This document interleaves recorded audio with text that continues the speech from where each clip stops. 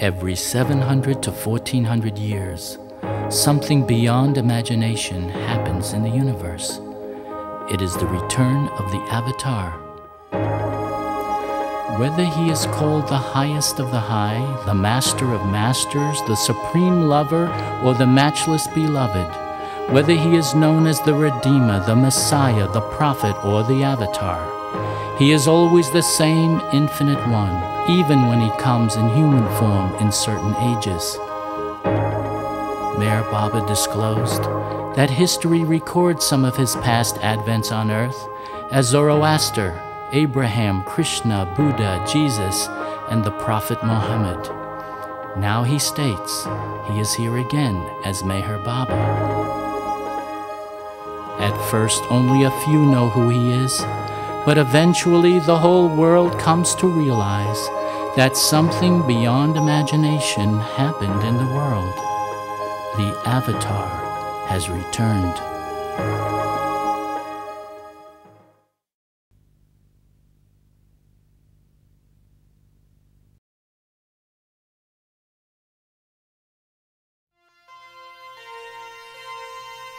O God, the preserver and protector of all.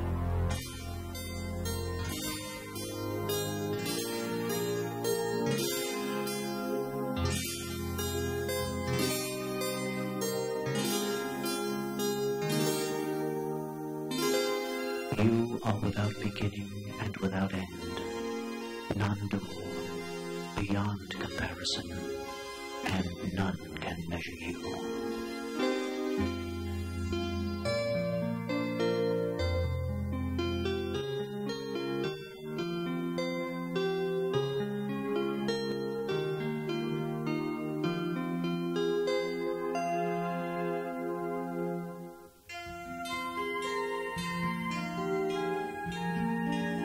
There is no creature which is not destined for the supreme goal,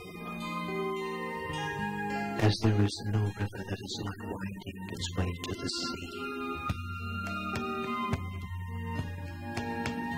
Today I bow down to these poor from Arangown.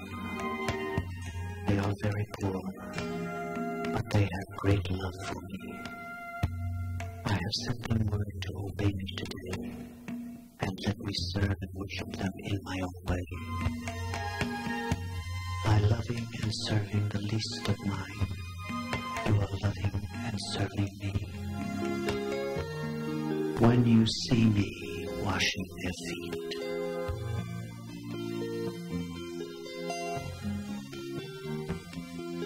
and wiping them dry,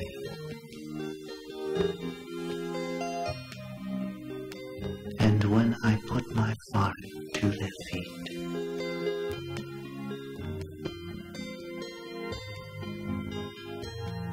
and give them 4 rupees each as a gift, I am the poorest of the poor.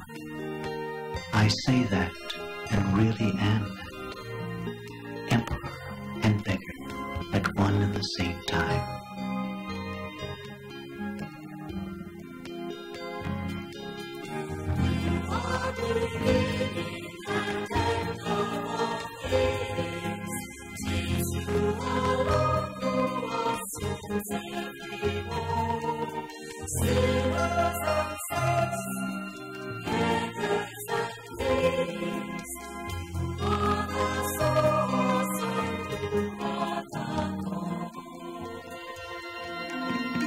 I will bow down to the saints whom I adore, the musts whom I worship, and the poor to whom I am wholeheartedly devoted. Nothing makes me more happy than to bow down to God in all these forms. When I bow down, it is neither for show or as an expression of humility.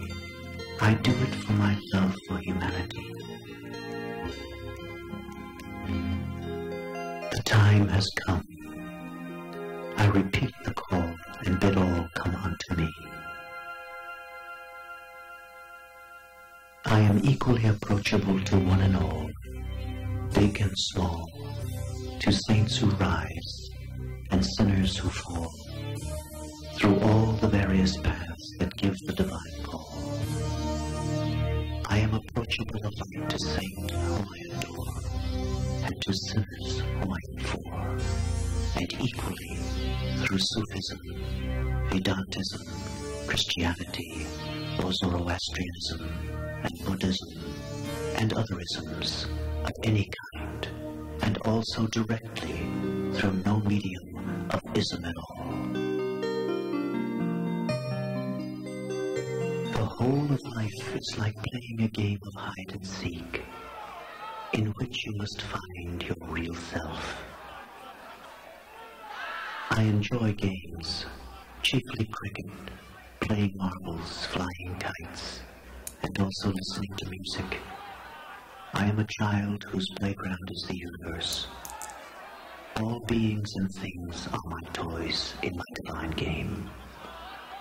Compared to my being and power, all are inanimate toys, but they are toys which I inspire with my life-giving love. All are equally me, and I reside in each always.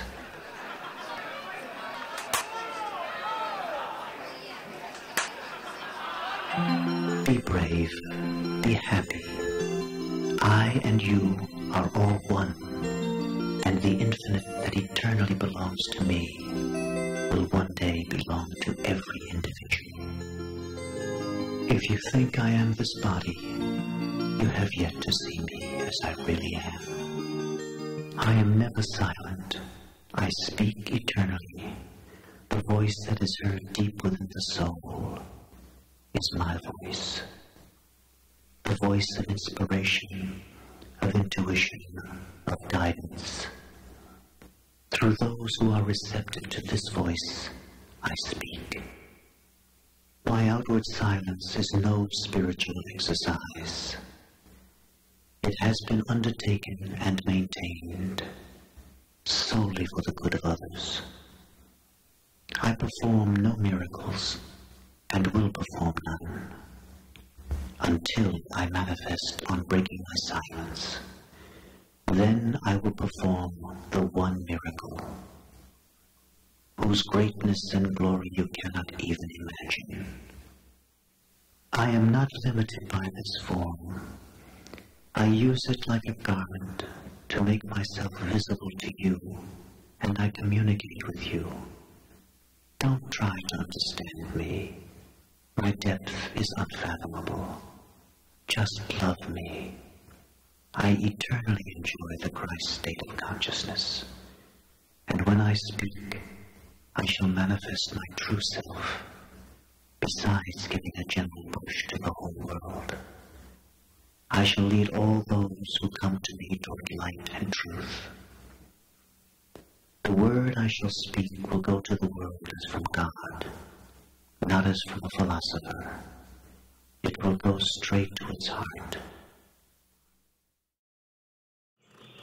I and those who accompany me on a bus trip keep moving night and day for weeks at a time, without regular meals, and only rarely do we rest for a night. I love these lovers of God. They are so blissfully indifferent to their bodily needs. Musts are God-intoxicated souls. They see me and know me as none of you do. When the internal eye is opened, God, who is the object of search and longing, is actually sighted. Musts and saints of the higher planes are completely desireless and immersed in the joy of God intoxication. Since their only concern is God, they become recipients of the unique happiness which is characteristic of the God state. Owing to the exuberance of the uncontrollable joy in their inward contact with the Divine Beloved, they are utterly heedless of worldly standards or values.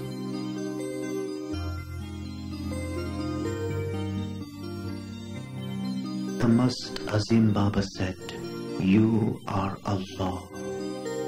You brought forth the creation, and once in 1,000 years, you come down to see the play of what you have created. I am the Lord of love, and the slave of those who really love me. The state of this perfect lover of God is indescribable. Their hearts directly experience the inner truths beyond the gross sphere. An initiate pilgrim upon meeting Baba cried, "Here no one knows you. I have seen you and recognized you as the true avatar of Vishnu. Pray you remember me also."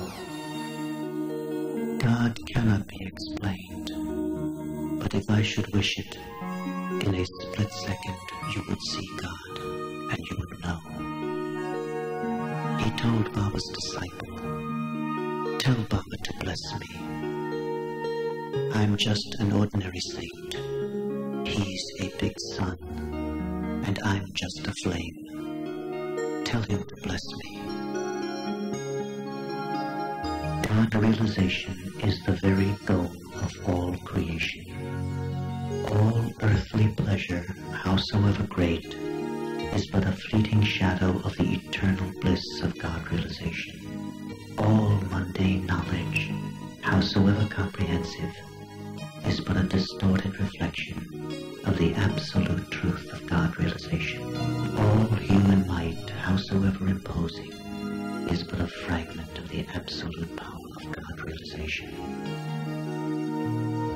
My existence is for this love and truth, and to suffering humanity I say, have hope. I have come to help you in winning the one victory of all victories. To win yourself.